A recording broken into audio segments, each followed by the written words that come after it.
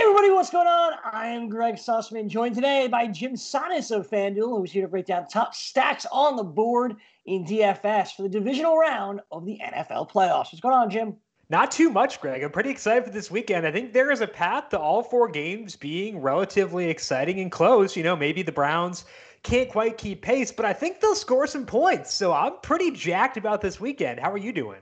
I'm excited as well. I thought you were going to say the Green Bay-Los Angeles game was the one that didn't necessarily excite you all that much, but all these other games look really, really good. And, the NFL didn't necessarily get exactly what they were looking for in getting the Chiefs versus the Ravens, Lamar versus Mahomes yet, but that may still be to come. And we'll talk about Patrick Mahomes in just a moment, but let's start with Lamar Jackson. We saw what he could do on that 50-yard run in the first half last week, and hopefully we get more of that. And if we don't get that, hopefully we get some touchdown passes to Hollywood Brown. Their chemistry over the last 6 weeks is evident, and more of that, please.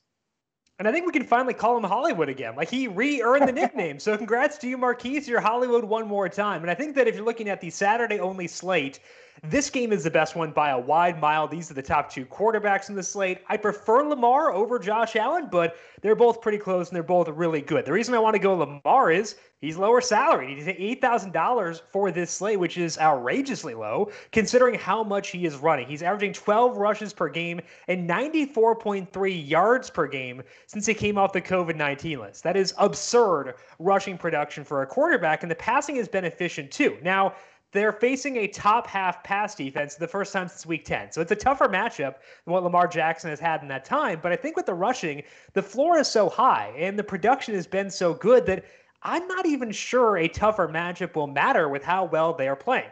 As far as Marquise Brown goes, we saw the upside last week where he finally got that meaty role I've been hoping for the entire season. Finally was there, got a lot of volume, was good in that volume as well.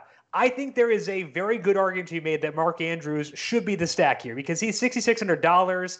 Tight end is not great for sure. So I think that Andrews definitely does work too. Probably the tight end on the slate, but Marquise Brown, $6,500. He's under salaried. He has obvious yardage upside. He's been scoring a ton of touchdowns recently. So you kind of can't go wrong. It's kind of the same thought process as with Lamar and Josh Allen, where you kind of can't go wrong. Just pick your favorite. For me, I have Marquise Brown a tiny bit ahead of Mark Andrews, but I'm going to use a lot of both on Saturday because they are both top-tier plays at their position. This game is by far the best on the slate, so I think you just kind of build around this game whichever way you want to. For me, that starts with Lamar Jackson. It starts with Marquise Brown at wide receiver, running back with Stephon Diggs and maybe Devin Singletary, and should be in a pretty good spot for some good production in the Saturday night game. Lamar Jackson versus Josh Allen is going to be absolutely awesome. You want to stack Stephon Diggs with Josh Allen. I don't think anyone's going to tell you not to. But Lamar Jackson and that rushing upside is just so evident, as we saw last week. Pairing him with Marquise Brown or Mark Andrews, I think those work as well. It's going to be a fun one on Saturday night, and I'm excited to stack that game for sure on FanDuel. I mentioned Patrick Mahomes earlier. He makes his 2021 playoff debut this weekend as the Kansas City Chiefs take on those Browns. The spread is obviously much greater than in that Ravens-Bills game we just discussed. And you're pairing up Mahomes with Tyreek Hill here rather than Travis Kelce. Any reason why? It's all about upside because I think on this slate, there's going to be a lot of points because, you have this game between the Browns and the Chiefs. The Chiefs offense will do well here. And I think the Browns offense will do well too. So you need raw upside. Travis Kelce is phenomenal. I think you can pair Mahomes with Hill and Kelce. That's totally fine. But if I had to pick one, I go Tyreek Hill because I think that the ceiling on him is a lot better. Well, maybe not a lot better, but it's better than Travis Kelce. The reason here is Sammy Watkins is still banged up. Watkins did not practice on Wednesday. In the 5 games they played with no Sammy Watkins this year, Tyreek Hill had 28% of the Chiefs' total targets. He had 37% of the deep targets and 36% in the red zone. Now, Travis Kelce also did get a high leverage bump in the games with no Sammy Watkins, so he would benefit too if Watkins can't go. But Tyreek Hill, man, we saw that game against Tampa Bay. That game happened when Sammy Watkins was sidelined. So, or I guess the first Sammy Watkins first game back. So regardless, we're going to see a lot of volume for Tyreek Hill. We're going to see probably like 10 targets or so. And 10 targets to Tyreek Hill from Patrick Mahomes against this defense. that's pretty hard for me to turn down. So honestly, you can't go wrong between Tyreek Hill and Travis Kelce. If you look at Kelce's game logs, like, it's absurd the levels of consistency he has had this year. Brandon Gadula, my co-host over at numberFire, said that he has a 75% chance to be the highest scoring tight end on the slate. So you want Travis Kelce too, but Tyreek Hill is the guy who can burn you for not using him on the slate. He can pop a 50 burger with little effort. So I'm going to go with Tyreek Hill over Travis Kelce by a slim margin. But honestly, Greg, it's worthwhile to try to jam in both. A 75% chance of Travis Kelce being the top tight end on the slate, according to Brandon Gadula. That's actually crazy. But the upside with Tyreek Hill, just a smidge higher, only because we saw him score like 50 fantasy points in a game a couple of weeks back. Patrick Mahomes, obviously in line to really go off. You can't go wrong with Patrick Mahomes, or really almost all of these quarterbacks on the slate. You cannot go wrong with, maybe outside of Baker Mayfield. But Mahomes and Tyreek Hill, Travis Kelce, it's going to be a fun one for the Chiefs on Sunday. One final game to get to, and that's the Saints and the Buccaneers. We've seen it on the History Channel, right? The battle of these old quarterbacks of Brady and Brees. You're going with Tom Brady, you're going with Drew Brees, rather, stacking him alongside Alvin Kamara in this matchup. Why, I mean, in all honesty, why Brees over Brady? I know this one is tough. I know both defenses aren't bad. Why Brees over Brady? And then, of course, the stack with Kamara makes sense. But why go with Brees? I do think that Tom Brady's a very good play, so I'm not going to down talk him, but I think that with Brees, there is unseen upside in what he's been doing, specifically because he's been playing better than perception since he came back from that rib injury. It's now a 4-game sample on Drew Brees since returning. He's averaging 0.28, passing that expected points per dropback in that time. The league average is 0.13, and 0.28 is a really good number, so he's been efficient.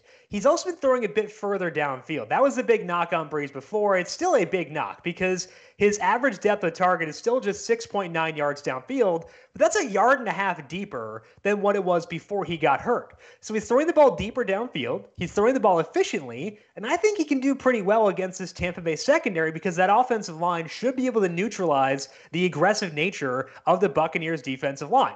So Drew Brees, since coming back, he has not had more. I don't think he's had 21 FanDuel points in any of those 4 games. So if you look at the game logs, you're going to cross Drew Brees off and just focus on Patrick Mahomes and Tom Brady. And I think that's justifiable for sure. But I do want to mention that there is additional upside in Drew Brees, and maybe we have not seen yet. I could very well see Drew Brees dropping a 4-touchdown game on Sunday. Taysom Hill, not at full health, did not practice on Wednesday. They may not be able to use him in his usual role. That'd be a plus thing for Drew Brees, as he would lose those he wouldn't be losing those high leverage touches if Hill can't go. But even if Hill does go, I think that there is some untapped upside in Drew Brees. The other note from the injury report on Wednesday is that Latavius Murray did not play. Alvin Kamara is a rock star play, whether Murray plays or not. But if he can't go, does Alvin Kamara leave the field? Probably not. In his 2 games against Tampa Bay, yesterday a tough matchup, but he had 7 targets per game.